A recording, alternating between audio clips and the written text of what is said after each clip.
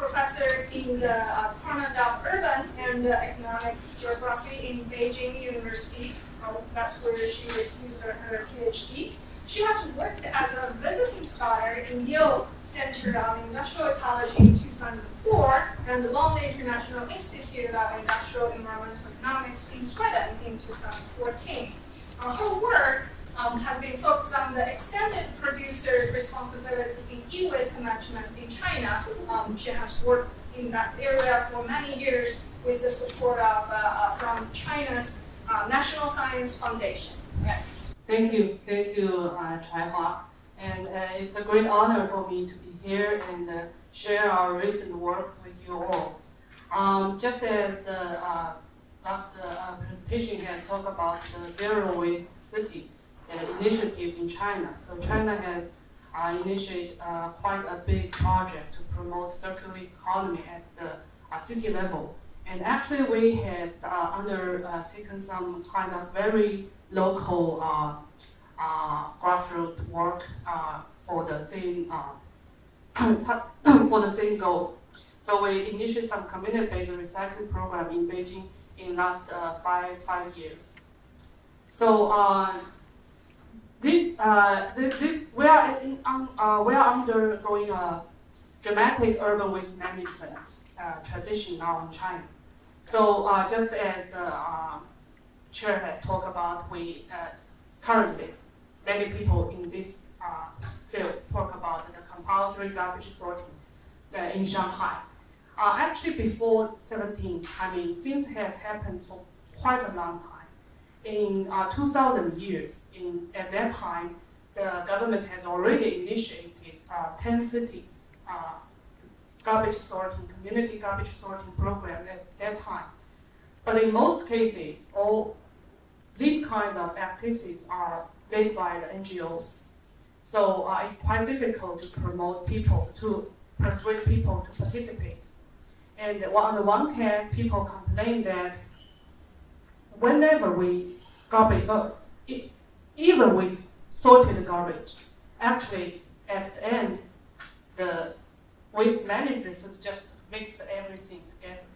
But on the other hand, the infrastructure, the waste management sector complain that nobody sorting garbage. Why we should provide to deal with it separately. So that just came into just cannot solve the problems.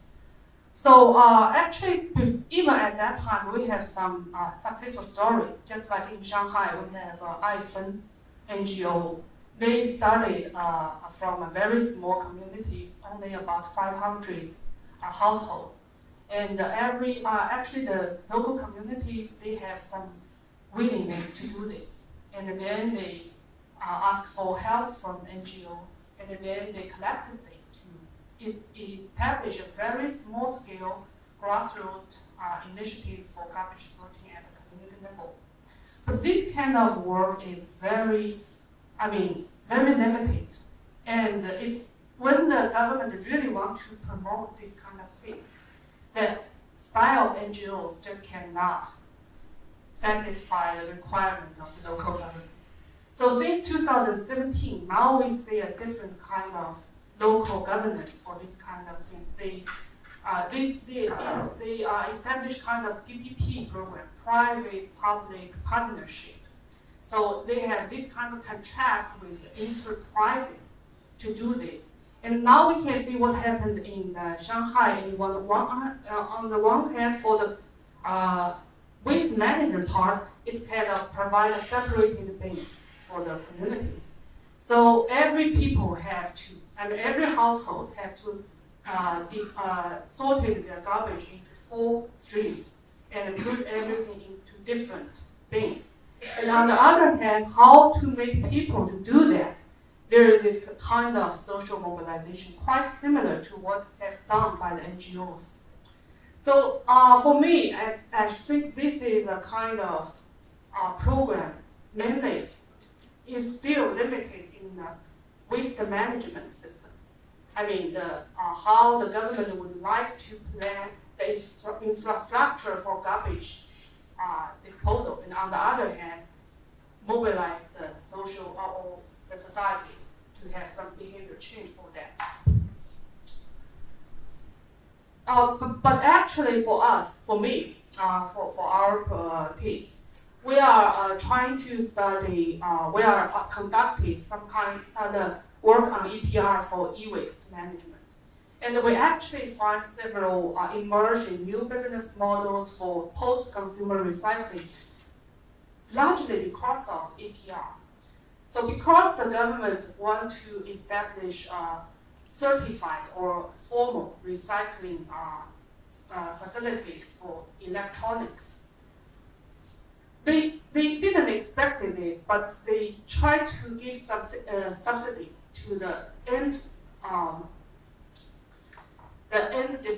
recycling, and that created a market for collected e-waste from the consumers directly. So there is two parts. On the one part, 90% actually collected from the informal collectors, and on about 10%, the recyclers, the certified formal recyclers, collected waste electronics directly from the consumers. So that kind of efforts has actually created very different kind of business models in this sector. So we define that into three, all of them use IT solutions. So actually in this kind of business models, they have to balance between various targets of different stakeholders. For example, for the consumers, it should be convenience. And for the producers, actually, if you want producer to join in, to give you some support, you have to give some kind of traceability of the product you collected. And for recyclers, either for informal recyclers or formal recyclers, they would like to have some profitability. And for public, if you want the government to support you, you should this system to be reliable, especially for environmental protection. And for collection, because this is so many different players working in the collection, it needs some kind of tolerance for the hybridity of collection channels. So we can see three quite different models. First, the pure internet platform. Actually just provide an internet channel to exchange, to provide an online trading platform to bridge the transactions between the consumer and recyclers. That's very simple actually for the IT companies do that, but in some cases they did it quite successfully. For example, in Taolu, it used to occupy more than 90% of waste mobile phones online trading in maybe 2 years ago, but now the competition increased and actually did not work so well now. And also Weishobao, they worked with the producers, for example, Huawei or many famous brands in China, and they gave they collected the waste phones from the consumers and then gave coupons to the people that can buy new products. Another kind of things is the automatic reverse merging. That actually learned from the developed countries. So maybe here some people come from the North Europe, in Sweden, in Norway, or in Denmark. So people are familiar with this kind of vending machine, but actually you put your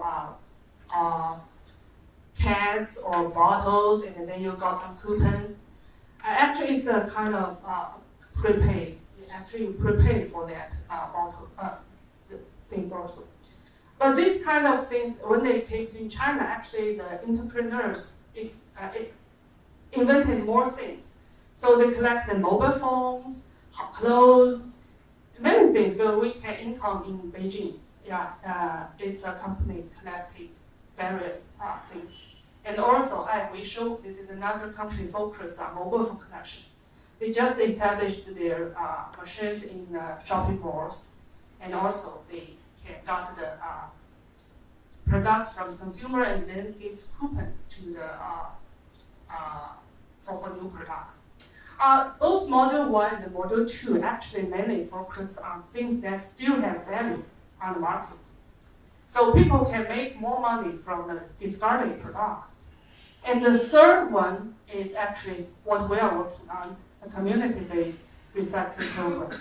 So these kind of things actually try to teach people how to sort their sorting garbages at their home. Why people do this? Actually, first, the formal recycling companies would like to go to the community to buy e-waste. But when they came to the residential community, they found it's not efficient to only collect e-waste because people don't throw the e-waste every day.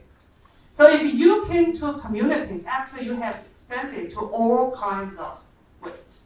And then if local government gives you some other additional support, it will be very efficient, there is good reason to do it for all kinds of waste. So this model aims to collect discarded products for household directly, combined with promotion of garbage sorting. This kind of activities actually generated a lot of new initiatives in many cities. So, for example, first in Shanghai, Ala, and then in we have Shangjiaopi in Beijing, Huizhouge in Wuhan, and Songde in Xiamen, Green Earth in Chengdu. And many of them have disappeared already, and new ones come out because the cost is very low. So this kind of activities just came up, and some of them got some support from the government, and some of just don't get funding from the funds, the NGOs, and very different reasons to do that. So we work with one of them, the Green Earth in Chengdu. They are one of the pioneers in this kind of business model. And we just use their solutions to do our experiment in Beijing. So this is our ongoing project in Beijing. Now we are got a new project on the National R&D Program Solid Waste. And actually this work is not starting now. We started this work back to the 2013, and most of our study area is in northern Beijing. So here is Tiananmen, and now we are around here for Tsinghua University. So in these part areas is the dramatic expansion of urban areas in Beijing in last decades. So a lot of big residential communities newly constructed in this area, and also a lot of informal habitats because people coming into the cities. So quite dynamic areas in urbanization. So our starting point actually comes from the waste villages. So it's around here. So Dongxiaokou. Actually, before Dongxiaokou, we started e-waste in 2005. And 2005, there used to be a e-waste recycling center just besides Tsinghua University. And that being around here. So that part has been demolished in around 2010. And then many recyclers moving northward just to the urban frame. And they found a new place in Dongxiaokou. And this place, because of good transportation conditions, so within 5 years, there are concentrated more than 30,000 informal recyclers there. And they have expanded collection network cover mainly the northern city. So that's around, they can take care of around 1/3 of discards in Beijing for recycling, not the waste, but for recycling. And so you can see, here you can see almost everything you can find in your home. So everything some people collected and sorted according to the materials. And then actually it's built a linkage between the communities and with the villages. So people with the bicycling, they collect this thing, they stay in the residential communities, collect the discard, and then use the bicycle to for some meat peddler, and then going to the with the villages. And then in the villages, this kind of, you can see the people from this one, people come out from the inner city to the west villages. They use bicycles to take the goods. And then in the west villages, after sorting, it becomes, you can see the truck. So it became the materials and going out the city, going out Beijing, went out Beijing. So this is the market, how to get marketing. So these products could be going to the Hebei, Shandong, or for electronics, then they go to the Guangdong, southern China.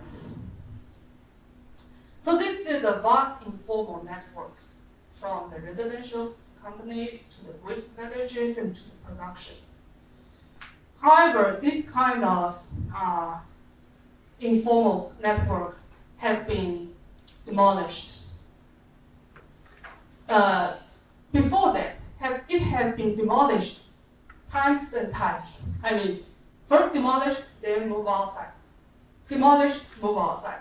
So, but this time, it's quite difficult for them to keep moving on. There is two reasons. One, we have, I mean, on the one hand, we are moving into the aging society, so shortage of labor. And on the other hand, you see people bicycling products to the waste village. That's almost impossible now, because now if you would like to find a new place, you have to find it out of Beijing. It's impossible for you to bicycle there. So we need new solutions for that.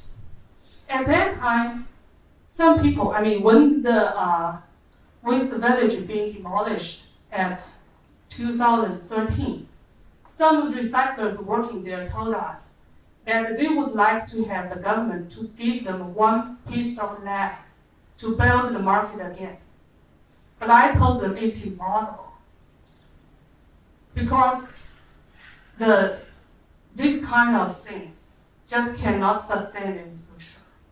So what we should do in the future, at that time, we think that we should rebuild the recycling system from the very bottom of the residential communities. At that time in 2013, we tried to initiate a project with some kind of new model at that time. So we initiated an experiment in Zhenggezhuang. So Zhenggezhuang is not far from the Dongxiaokou. So in here, this is the urban village. We try to do this in some kind of more formal villages, but it's quite difficult.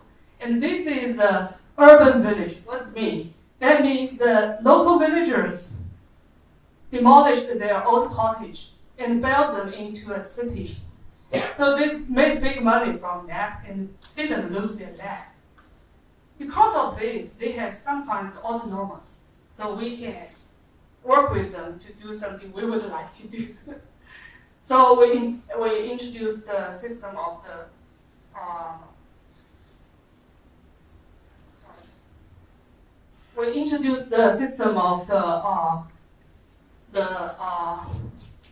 green earth. You got some coupons, then you give coupons to the households, and the households, if they sort in the garbage accordingly, they will get some coupons from us, and they can use the coupon to buy things online. And initially, we worked with the company who provide cleaning and garbage transportation for this community. But after 2 months, we found that it's impossible to do that because this kind of new innovation is difficult to be adopted to an old system. So finally, we are lucky. We found a husband and wife of junk buyer, so informal collector. So they are interested in what we are doing here, and they would like to work for us. And after 3 years, they work here and take care of the whole system for us in this community. So that system stopped in 2016, and when our last program stopped. So this is what we get from this experiment. We can see the household community, the registered households. About we got 500 households registered to our program, and the participation rate about 50%, and among which about 15% actually built some kind of habits to do this. And we can also see the people, how many people in each buildings participate in our things, in our activities. And after the program, we also compared our research results with communities using similar technology solutions. So we just compared with from communities from Chengdu and our colleagues working in inner cities and the 2 different, work with the sanitary companies and the informal collectors. So our conclusion is that first we found that for us it's not good to do this. We need some kind of companies to do that, PPP. And for other kind, we see that behavior change takes time to do that. So actually, after our experiment, we see actually in 2018, in Changping, we got a company actually got the PPP contract from the local government. And here is what they did now. They provide encore door-to-door collection in the communities. So they use bicycles to collect it from community, and then they have trucks to take things away. So they also provide coupons through the code bar to the consumers, and they also build the sorting centers. And they use the information system. On the one hand, they provide information to the consumers, and on the other hand, they can track in the material flows. And what I would like to share is how this changes through 2 generations. Here is the father. He came in Beijing for waste paid for about 30 years ago. And using money, he supported his son to go in colleges in Beijing. Now this son established his company. And actually they have discussed it many years ago when we did our experiment. So I'm glad to see this. So this is service coverage of there in Changping. And here is overall participation till now. So last year, just initiated in 2018, and it's just ongoing now. And we still, with the PPP, the same company, same college, we see diversified participation rate. And we would like to, now we try to build a model to explain the behavior change in different communities.